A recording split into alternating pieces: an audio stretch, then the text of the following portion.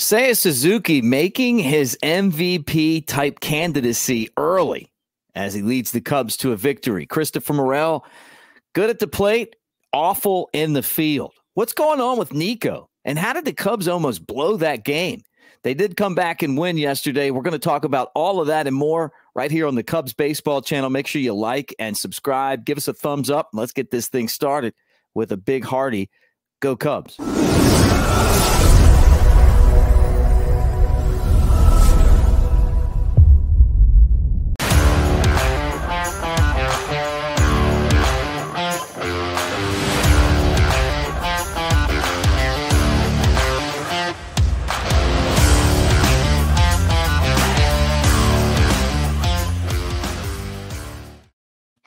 What do you say, everybody? And welcome back to the Cubs Baseball channel. As the Cubs were a winner, but it was a hard win yesterday with Anthony on Mick talking some Cubs baseball. And you can follow me at Broadcaster Mick. What's your social? My Twitter is ant_Pasquale3. We'll have to get that one ready for the next show. But yeah, Mick, it was way too close at the end for a game that looked like it was going to be pretty easy all the way through. I heard JD say on the broadcast that it might be a game that you throw Albert Alzolay in at the end just to keep his innings going, and then it ends up being a save situation for him late last night. But they did come away with a win. It would have been a really tough one, even though it's April 3rd. Yeah, it would have been a really tough one to let get away. But it looks like they're going to be the worst team in baseball, Colorado, and you come away with a win. Yeah, almost blew it, man. Anytime you're up 8-2, you feel like you got it in the bag. There was a few times where the rain started falling. I thought, hey, they're going to bang this. They're going to, but they didn't. They played through it, and it's a Major League Baseball game. Gary Hughes, he's in the open. He's one of the greatest scouts and people of all time. He was the special assistant to Jim Hendry, but one of the all-time great scouts. He used to tell me winning baseball games is tough. And he just meant like, it just is never smooth, right? It's never easy. And that was the case. It looked like it was going to be just like the game before, just basically beat them up and down the field and win. But, some mistakes, the bullpen, El Monte looks like the El Monte that had a 5 ERA that you traded for. And Neris has not looked good so far, and he's another guy that you're really relying on, right? But you mentioned it, Alzolay coming in and getting the save, and you get the win, and that's all that matters. You play through those really tough conditions, and you blow it, right? But you didn't quit, and you come back and you win. Miles Mastrobuoni with the hustle. But let's talk about this guy right here, Seiya Suzuki. Now, it was his ground ball that allowed, obviously, the winning run to score with Mastrobuoni, but another home run for him. And when you look at his numbers from what he did last year, from the point that they sat him down, and what he did at spring training, and what he's doing this year, I just feel like that he's really kind of starting to look like an MVP candidate. I know it's early, but man, he's good. Yeah, from August until now, probably, I think he's been the best hitter in the league, with maybe Mookie Betts up there, 1 and 2, those two guys. But anytime you're in that conversation, you're obviously doing something right. And like you said, it was one of those games early on that felt like yesterday, where you were going to just kind of beat the ball around the yard and win, 10-2 or something like that. And I was watching the game with my dad, and he even said, why don't they get Seiya out of there? You don't want this guy to get hurt. Then he rolls his ankle and everybody holds their breath. But they keep him in there. They ended up needing him in there, and he was the one who put the ball in play that Miles Mastrobuoni scored. I think the official ruling was a fielder's choice, but it's essentially an RBI ground out. But you put the ball in play, and that was his worst at bat of the day. He was 3 for 5, 4 runs driven in. I mean, he's been everything they've needed and more. I wonder if they're going to keep him in that 2 hole or maybe drop him to 3 or 4 so we could get some more RBI chances. But he's been great. I'm happy I have him on my fantasy baseball team. I'll tell you that. Yeah, are you worried about Bellinger 0 for 5? And his batting average is down to 208? He started really slow last year too, so I'm not going to hit the panic button just yet. I know last year we weren't quite expecting him to be what he was, and now we're expecting him to be that, and he might not even quite get there. But I'm not hitting the panic button quite yet. I think 2 nights ago, the home run with the crowd chanting Cody, Yeah, Cody, it was awesome. Yeah, that was cool, and I thought that was going to be maybe his break out of the slump swing. But it's still really early, so I'm not too worried about him yet. Yeah, well, I'm with you on that. Now, one guy who is Jekyll and Hyde right now on the diamond is Christopher Morel. And I threw this up here. Chris Kampka, who is just the best in the business in doing stats. If you're not following Kampka on the X or Twitter, or whatever they call it, you know, whatever you call it, because it's called X, but it's really Twitter. He puts up some of the best like baseball stats. Do you follow him, Anthony? I mean, he's so good. I do. He's great. Yeah. So this was the one that he put up there today after Morel, for the 6th straight game, had a hit and scored a run. So for Christopher Morel at the plate, right? And he was in the field at third base and then eventually taken out for Mastroboni. But 375, he's a spark plug when he's running the bases. Then when he's at the plate, he's, you know, always a threat to hit it out of the ballpark, you know, and all that kind of stuff. Then in the field, he's absolutely terrible. I mean, there's no other way to say it. He's got 3 errors, but there's other balls that aren't considered errors that he have. Like, he could have at least 6 by now. Oh, it's like every time the ball's hit to him, you're just like this. Like, I can't watch. Yeah, hold your breath. I just don't know, like, long term. I mean, how long do you go with this? We're only, you know, we haven't even played 10 games yet. But at some point, he's got to turn the corner. Last night, it was a throw to first base. Then he got another one, and he just took his time and made a great throw, and the inning was over. But it's like, and if it's not the throws, it's the fielding. Yeah, we talked about it yesterday, and we were like, you know, it's way too early to start wondering if we should abort this plan. But now here we are a day later talking about it again, and it presents itself game after game after game. The thing is, if you put him at DH, third base becomes an offensive, I don't want to say liability, but a weakness. It's not a strong position offensively. Nick Madrigal, really solid at third. When Patrick Wisdom is healthy, he's an above average fielder at third too. Miles Mastroboni, if you gave him a spot start there, would also be above average. My question for you, and I know it's pretty early and probably overthinking things, but with Nico's sort of struggles at second, and we know how sure he is with the glove, what if they just swapped Nico and Morel, put Nico at third, where he might not be as comfortable, but he's better than Morel, and put Morel at second, where he's better than third? You're gonna take a lot of heat if you say that Patrick Wisdom is above average on here at third base. But when you compare him to what we're seeing right now with Morel, I mean, feels like a Gold Glover. He does. I mean, this has been terrible. A lot of people were worried in the comments section, and you guys, I love reading your stuff, and Anthony will be doing the same thing. You were worried about Nico in spring training, and I'm like, you know, he'll be fine. And we're not even 10 games in yet. So, I mean, look, but it's just, the bat hasn't been there yet. Yeah, he doesn't look like the same player. The scoop play at first, I'm like, whoa, dude, just get the ball. Think about, you're not going to make that play. I know you want to, but you can't scoop the ball over the first baseman's head and then set them up for, you know, where they've scored 2 runs instead of just 1. But I still believe in Nico. I think Nico's a good player. I said that before, and I'm going to say that again.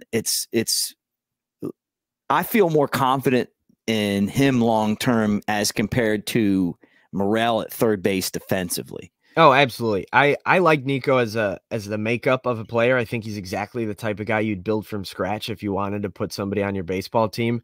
I think it's just a slump that happens to start the season with. Yeah. So it's going to look a lot worse than it would if it was, you know, July or August that he went into some of these struggles. But I like Nico. I think Nico will be fine. Like you said, the glaring issue is Christopher Morel's defense at third, and putting him at DH, what it does to your lineup. It just kind of contracts all flexibility you have. Garrett Cooper, Mike Tauchman, those are the guys that lose at bats when Christopher Morel has to DH. Yeah. I mean, you saw what Cooper did, you know, a couple days ago, almost hit for the cycle. Yeah. They have to put him out there and hope that there comes a point where he figures it out. Someone got in the comment section a couple days ago and said, hey, Ron Santo made 30 errors his first season at third base. You know, he was a catcher. They moved him to third. I'm looking at Morel, and I'm just waiting on that turn, you know, where I start to see it, because I'm not seeing it yet. Now, what I mean by that isn't the errors and it isn't the mistakes, but I'm just not seeing that. And I'm not saying that it's not going to happen, because it still could.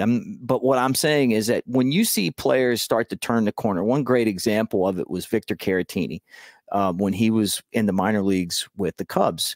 Got him from the Braves, comes up, and he wasn't very good defensively. You know, they're back there, and I'm thinking, this guy's never going to make it. He just isn't. Like, he's kind of lazy. You know, he's not blocking the plate. He just doesn't look comfortable. And then all of a sudden, like, I turn around and I'm like, man, this guy's kind of, you know, it's there. I see it. You know, it wasn't perfect, but it was there. And then eventually, like, he's in the big leagues, and he's turned out to be had a really good big league career. Right. But there came that point, and it was like July of that season, where he had made an adjustment, or his play had changed, or the confidence, or whatever. He figured it out.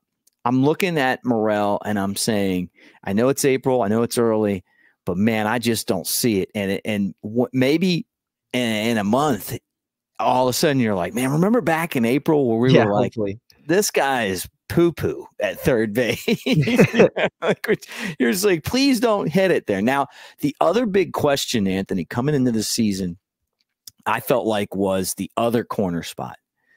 And Michael Busch, man, this got 3 for 3. You know, he looks like he belongs. Defensively, he's not Anthony Rizzo, but he's not bad right now. I see this guy, like, the Cubs might have just got a long way to go, but the Cubs might have really picked the pocket of the Dodgers on this deal. Yeah, I was actually going to ask you about that trade a little bit today, just because of Almonte's struggles. But Busch was obviously the target. Before I answer that, I want to go back to your last point. I think Happ is another good example. A guy who really didn't have a position here in the major leagues, sent him down because they essentially told him, you're not going to come up as an infielder.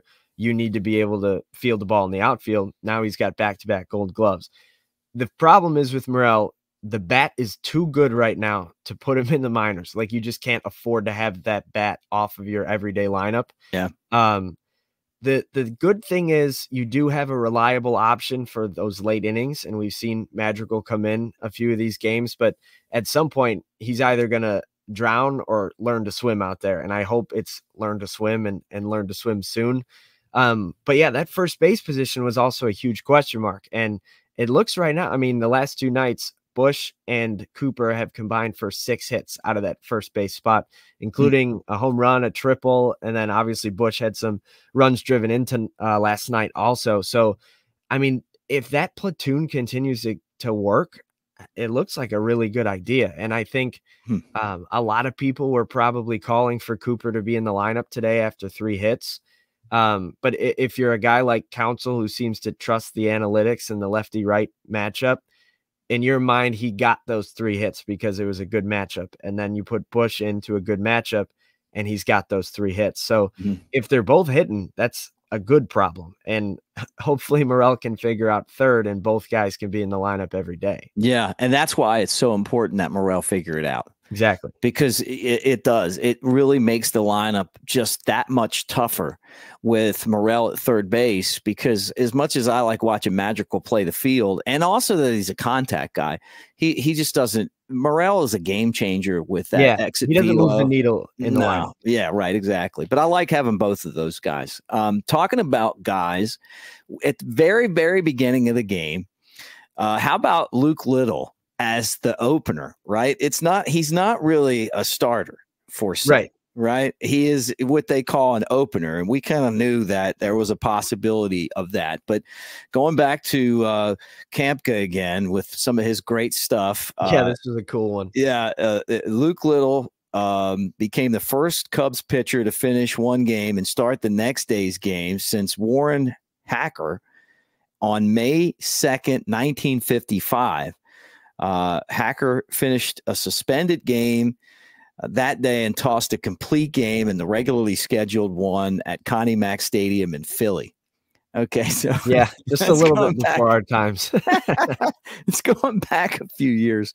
So Little comes in, blows gas, and then Ben Brown, his second time in there, did fantastic, man. And I know it was a little bit of a setup. They wanted him to go through the lineup one time. He did that. But 4 innings, 3 hits, 1 run, a walk, 5 strikeouts. Would have had to win if the bullpen wouldn't have fallen apart. But all in all, like, that's the Ben Brown. The curveball was better. The slider was better. The fastball really was zipping, in that game last night. And it's a good sign that he's going to have some confidence after Morel's bad plays at third base in Texas and then him getting rocked, Yeah, I think I would have liked to see Little come out for that second inning and then start Ben Brown with 7, 8, 9 and then let him get through that. And then maybe that adds you an extra inning where you save the back end of the bullpen and maybe don't blow this thing. But either way, they came out with the win, and both these young guys pitched great. You had 2 homegrown guys essentially come in and throw gas, and it's something that you haven't seen. Cubs fans should be super happy with the way this pitching infrastructure has turned in the last year or so. I think kind of starting with Steele and all the trickle down from that is we're finally developing pitchers. Like, this is a big deal. And we went years of contention and even won a World Series without any homegrown talent on the pitching side. And now this whole pitching staff is coming up pretty much through the roots, which is really fun to watch. You touched on Ben Brown a little bit yesterday. He's got some good stuff, and I'm excited to see what he can turn into. I think these 4 innings might be enough for the next time around to give him the start and let him see how that goes if they need to. But either way, even if they do the opener and then straight to Ben Brown, he's a guy that I think we can have some confidence in when he's on the rubber. One thing that's kind of lost in the way that the game ended tonight that I do need to bring up, Cubs just swept the Rockies. I mean, like, let's not forget that, right? Yeah. Colorado comes to town. Chris Bryant was like 0 for 18 at one point. He got a couple hits tonight. So I hope he gets going, man. I love KB. I don't want him having success against us, but watching him and Baez struggle and look like crap, I'm glad that he, is at least leaving with some positivity, because he was 0 for 18, got a couple of hits in the game. I'm always going to love Chris Bryant. This him, Yeah, there's kind of 2 sides to it if you're a fan. And the one side is like, man, as much as that stung to get rid of these guys, it looked like they made the right call. Yeah. But then the other side of it is these guys are always going to be Cubs legends. And as long as they're not playing the pinstripes, I'm going to be rooting for their success, just because they were such a vital part of what we were able to do in 2016 that I want to, you get to know him, you get to know his family. You want them to do well. You want Javi to do well. You want Rizzo, even though he's on the Yankees, to do well. And all these guys, just because they were part of something that we were begging for years and years and years. And I'm not going to be one of those guys that, hates on a guy for going to get money elsewhere that we weren't going to give to him. And so, like you said, I'm rooting for him. I wish him nothing but the best. Bryant, I think, above the other 2 are my favorite Cub of my lifetime. So always good to see him back at Wrigley. Love that they gave him an ovation all 3 days. He definitely deserves it. I hope he gets the bat going too. Yeah, no telling what was really going on with those contract negotiations. But there was a time when I heard the Cubs made a pretty good offer to him, and they turned it down. And if he did, what a mistake, because he could still be playing third right now. And I think he was the guy that you would have signed out of the group long term and rebuilt with him. But it didn't work out that way. The guy that we got is Kyle Hendricks. Yeah. he's the last of the Mohicans. He's the last of that breed. But Cubs are off today, back in action again tomorrow. And that is the Cubs and the Dodgers, 120 at Wrigley. And it's watch party #1 here on the Cubs baseball channel. Going to be fun. Yeah, I mean, you touched on it with the last little banner. The Cubs swept the Rockies, 4-game winning streak, now 1 game back of the division because both the Brewers and the Pirates finally lost a game. They're undefeated for far too long, in my opinion. But as we head tomorrow, I think we got Bobby Miller pitching for the Dodgers. We haven't quite announced our rotation for the weekend, but my guess is it's Hendricks, Wicks, and Imanaga. That's just how the rest has looked. So I think we're going to have Kyle Hendricks, who you just mentioned is the last one standing from 2016. Looks like he'll be on the bump for our first watch party, and I'm pumped. Yeah, make sure you check it out. There it is, 120 on Friday. We're just going to sit here and watch the game and talk to you guys about watching the game. You know, so if you got the game and you don't want to hear the sound, turn it down and hang with us. And if you don't have the game, then, you know, whatever. Review, put them both on and listen to both of them. But we're going to be on here and talking to you, and it's going to be fun. Do it for all the Friday home days. You know, yeah, it's going to be a blast. It's basically like we're all bleacher bums, and we're going to be talking to you guys all game, and it's going to be a great time. Maybe we'll get some peanuts going, but hopefully keep the win streak going too. Beer. I saw the last thing I'm going to talk about is I saw a Bleacher. What is it? Bleacher Nation put this tweet out.